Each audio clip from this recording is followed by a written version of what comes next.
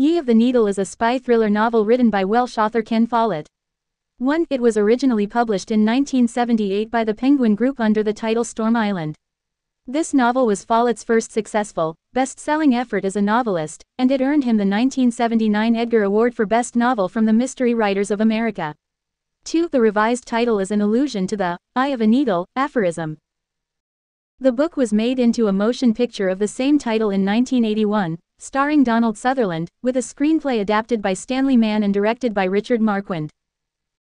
Kenneth Martin Follett, CBE, FRSL 1-2, born 5 June 1949, is a Welsh author of thrillers and historical novels who has sold more than 160 million copies of his works. Many of his books have achieved high ranking on bestseller lists. For example, in the US, many reached the number 1 position on the New York Times bestseller list, including Triple 1979, The Key to Rebecca 1980, Lie Down with Lions 1985, A Dangerous Fortune 1993, World Without End 2007, Fall of Giants 2010, Winter of the World 2012, and Edge of Eternity 2014. 4. Plot summary. Edit. In 1940, Henry Faber, a German spy nicknamed Die Nadel, the Needle, due to his trademark weapon being a stiletto, is working at a London railway depot, collecting information on Allied troop movements. Faber is halfway through radioing this information to Berlin when his widowed landlady stumbles into his room hoping for intimacy. Faber fears that Mrs. Garden will eventually realize that he was using a transmitter and that he is a spy, so he kills her with his stiletto, then resumes his transmission. David, a trainee RAF pilot, and his bride Lucy are on their honeymoon when they're involved in a car crash. David loses the use of both his legs. Unable to fly during the Battle of Britain, David grows embittered and he and Lucy retire to the isolated fictitious Storm Island off the east coast of Scotland. Lucy later gives birth to their son Jonathan, Joe, conceived just before the wedding, but their subsequent relationship remains celibate. 4 years later, MI5 has executed or recruited all German spies in Britain except Faber.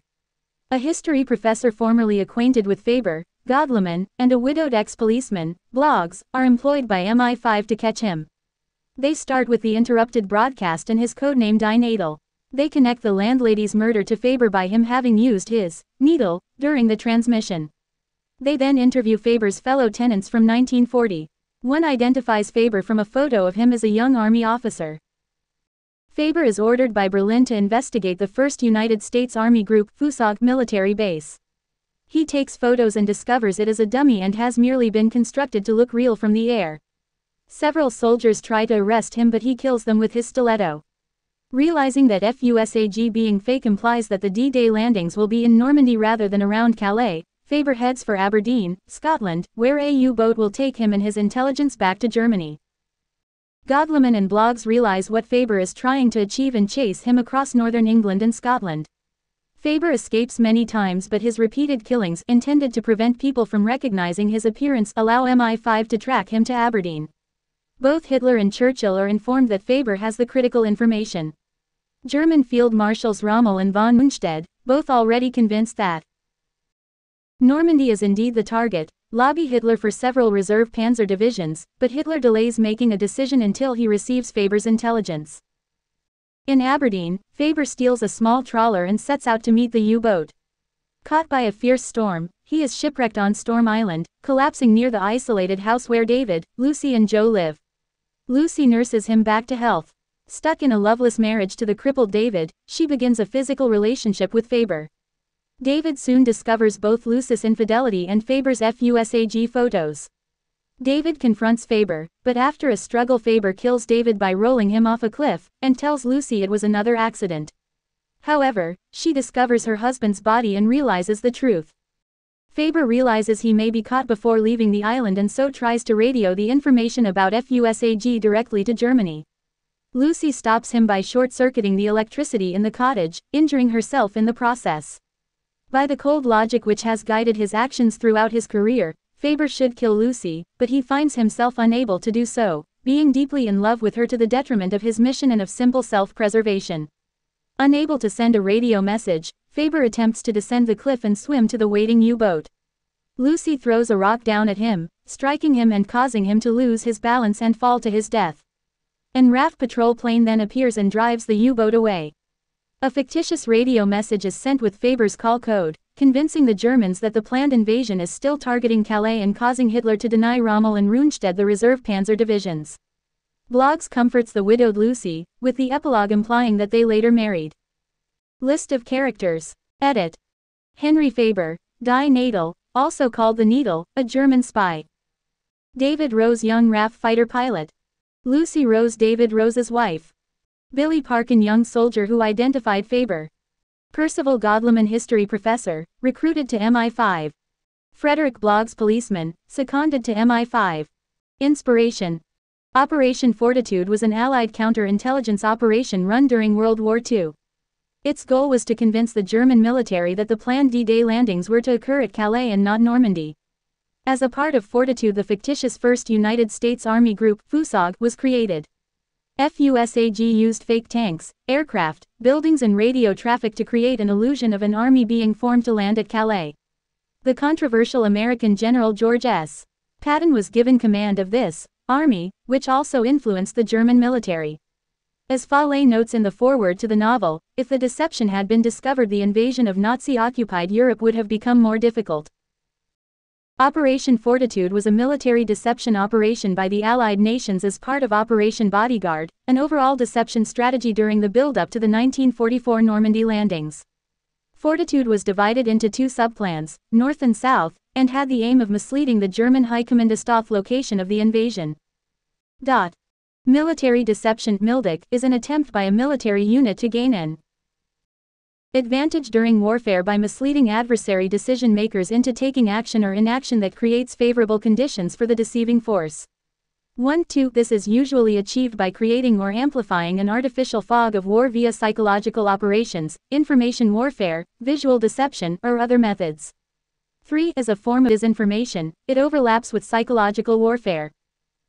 4. Military deception is also closely connected to Operations Security (OPSEC), in that OPSEC attempts to conceal from the adversary critical information about an organization's capabilities, activities, limitations, and intentions, or provide a plausible alternate explanation for the details the adversary can observe, while deception reveals false information in an effort to mislead the adversary.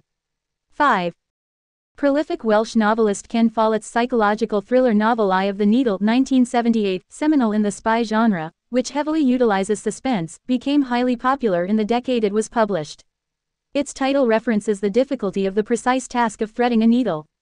It also characterizes the British MI5's struggle to capture the antagonist Henry Faber, who is aptly nicknamed the Needle. The novel uses real World War II-era events, places, and names, creating a blend of fact and fiction that passes as plausible in this era of unprecedented deception and international turmoil. A foreword provides a historical background, describing Operation Fortitude, a counterintelligence measure taken by the Allied powers during World War II to misinform the Germans about the location of D-Day's attack site. The fictional FUSAG, or 1st United States Army Group, was created by the Allies. It used props to direct the Germans' attention to Calais and away from Normandy, the intended point of attack. The success of this deception relied on the trust of every involved member of the FUSAG. The plot rewinds to 1940. It introduces the antagonist Henry Faber, a notorious spy for Germany who uses a stiletto as his murder weapon. He is posing as a railway depot associate in London, observing the passage of troops through the city's infrastructure in order to approximate Allied military decisions. When Faber goes to his lodging to relay what he has learned, his call is interrupted by his landlady, a lonely woman looking for company. Faber decides that he has no choice but to kill her. When she is dead, he finishes his radio call. The story shifts to Royal Air Force pilot David. Newly married, he and Lucy leave for their honeymoon. Their trip is cut short by a gruesome car crash, after which David requires the amputation of both of his legs. As the Battle of Britain wages on and is unable to defend his country, David turns into a malcontent. He and Lucy move to Storm Island on the Scottish coast. Back at MI5, operatives have killed or converted every known German spy, except Faber. The intelligence think tank recruits an ex-cop, Bloggs, and a professor of history, Godleman, to find out where he is. They listen to his broadcast from his apartment in London, and learn that his code name is German for the Needle. They proceed to interrogate the other inhabitants of the apartment building. One of them recognizes Faber in a photo and says that he is an army officer. The Nazi regime in Berlin orders Faber to investigate the veracity of FUSAG. He finds out that it is a sham, going to the alleged site of the base, discovering that it is fashioned to look real from planes flying overhead. He takes photos. Eventually, he realizes that Normandy, not Calais, will be the site of the Allied troops' attack on D-Day. Faber is intercepted by several officers, but kills them all using the stiletto and makes it to a secret location in Scotland where a U-boat is waiting to smuggle him to Germany. Bloggs and Godleman closely follow Faber's trail through England and Scotland. Though Faber is tripped up several times, he manages to kill each of his assailants. However, the trail of deaths allows MI5 to trace his path to the Scottish city of Bloggs, and Godleman closely follow Faber's trail through England and Scotland. Though Faber is tripped up several times, he manages to kill each of his assailants. However, the trail of deaths allows MI5 to trace his path to the Scottish city of Aberdeen. Faber sets sail to the U-boat, but thrown off course by a storm, crashes on Storm Island, where David and Lucy remain. He coincidentally passes out at their house. Lucy tends to him while they try to learn where he came from. However, Lucy quickly falls for him, embittered by her tragic marriage to David. Learning of their relationship, David goes through Faber's possessions, discovering his photos of the fake FUSAG site. In an ensuing struggle, Faber rolls David off a bluff on the island's edge. He claims that it was a tragic accident, but Lucy soon finds David's body and realizes the foul play. Desperate for time, Faber radios to Germany to relay his knowledge of FUSAG in time for D-Day. Lucy destroys the cottage's power system, stopping him. Faber moves to kill her, but fails, realizing he is in love. He clambers down the island's cliff to swim the remaining distance to the U-boat. Lucy hurls a rock from atop the cliff, knocking him into the sea. Suddenly, a Royal Air Force plane fends off the U-boat. The Allies send a signal to Germany on behalf of Faber using his secret ID number. It states that the Allies intend to attack Calais. The novel's end implies that the Allies have succeeded, as Bloggs consoles Lucy. Eye of the Needle is not only a spy novel, but also a commentary on the opaqueness and contingency of history. It is impossible to know which individual triumphs and failures amounted to the key victories and losses we remember in history today. Taking advantage of World War II's elliptical story, Follett suggests that its outcome could have come down to the most fundamental human accident: love. Aberdeen. Faber sets sail to the U-boat, but thrown off course by a storm, crashes on Storm Island, where David and Lucy remain. He coincidentally passes out at their house. Lucy tends to him while they try to learn where he came from. However, Lucy quickly falls for him, embittered by her tragic marriage to David. Learning of their relationship, David goes through Faber's possessions, discovering his photos of the fake FUSAG site. In an ensuing struggle, Faber rolls David off a bluff on the island's edge. He claims that it was a tragic accident, but Lucy soon finds David's body and realizes the foul play. Desperate for time, Faber radios to Germany to relay his knowledge of FUSAG in time for D-Day. Lucy destroys the cottage's power system, stopping him. Faber moves to kill her, but fails, realizing he is in love. He clambers down the island's cliff to swim the remaining distance to the U-boat. Lucy hurls a rock from atop the cliff, knocking him into the sea. Suddenly, a Royal Air Force plane fends off the U-boat. The Allies send a signal to Germany on behalf of Faber using his secret ID number. It states that the Allies intend to attack Calais. The novel's end implies that the Allies have succeeded, as Bloggs consoles Lucy. Eye of the Needle is not only a spy novel, but also a commentary on the opaqueness and contingency of history. It is impossible to know which individual triumphs and failures amounted to the key victories and losses we remember in history today. Taking advantage of World War II's elliptical story, Follett suggests that its outcome could have come down to the most fundamental human accident: love.